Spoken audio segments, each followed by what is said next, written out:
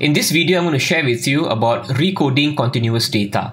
Yeah, so what do we mean by recoding continuous data over here? So let me give you some insights first. For example, let's say I've collected data, okay, and this data is for age, okay, and you have collected continuous data where you have asked your respondent to give you their exact age. Yeah, so your respondents have given you the age 18, 34, 45, 46, and so on.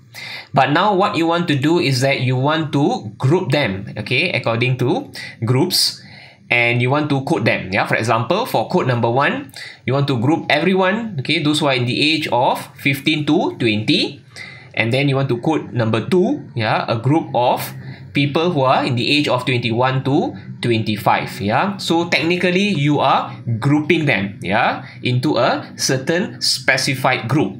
So we can do this thing in SPSS where if you have collected continuous data, you can actually group them up. Yeah, so how to do it? I'll show you using SPSS. So what you have to do, you go to transform, you go into recode into different variable. Yeah, and why we have chosen different variable? Because we want our earlier variable to still remain there. Yeah, we don't want that particular variable to be overlapped, and we still want the variable to be remained in the data stream here. Yeah, so what I will do, I'll select age. So I will name the output here. So we will give it a new name, which is age group. Yeah, age group. And the label will be respondents age. I'll go to the old and new values.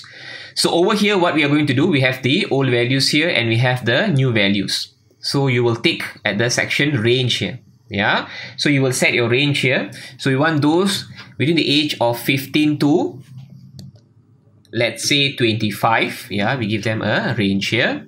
So we want the value to be 1. Okay, so you click add. Then the second range will be 26 through 35. Okay, and the value is going to be 2. You click on add. And then the second range here is going to be 36 to 45. Okay, so this will be 3. We add. And the following one is going to be 46 right up to 55, and this will be 4. We add. Now for the last one, okay, we will tick here range value through the highest. Yeah, so this one will be, yeah, those in the age of 56 and above. We will give it, okay, a value 5. Yeah, so we add. So we have already created all the range over here. We go to continue. Now in the section continue, what you have to do is that, you see, you can't click your OK here because first you need to click on change. Yeah, once you have ticked on change, then you can click on OK. Yeah, if you go into your data and you go to variable view, can you see there is already a new variable here, which is age group.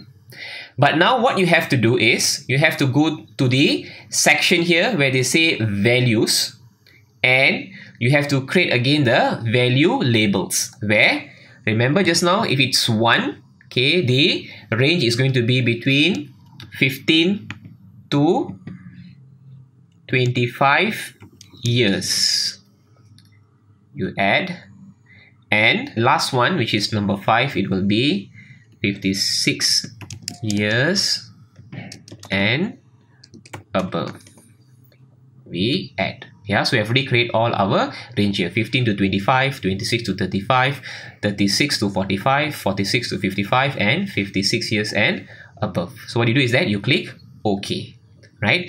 So I just want to change here, yeah, to there's no decimal points. Yeah, so that's why if you go back here now, you will see there's no more decimal points really. Yeah, so now what we have done is that we have now actually created a range where what we have done now, we have actually recoded the continuous data into a categorical data. Yeah, so they are in categories now. So this is what we can do. And let's go to our data view. Okay, if you go to data view, let's go to the last column here. Can you see your age group here? Can you see they have actually now already grouped the age, yeah, according to the range that we created earlier.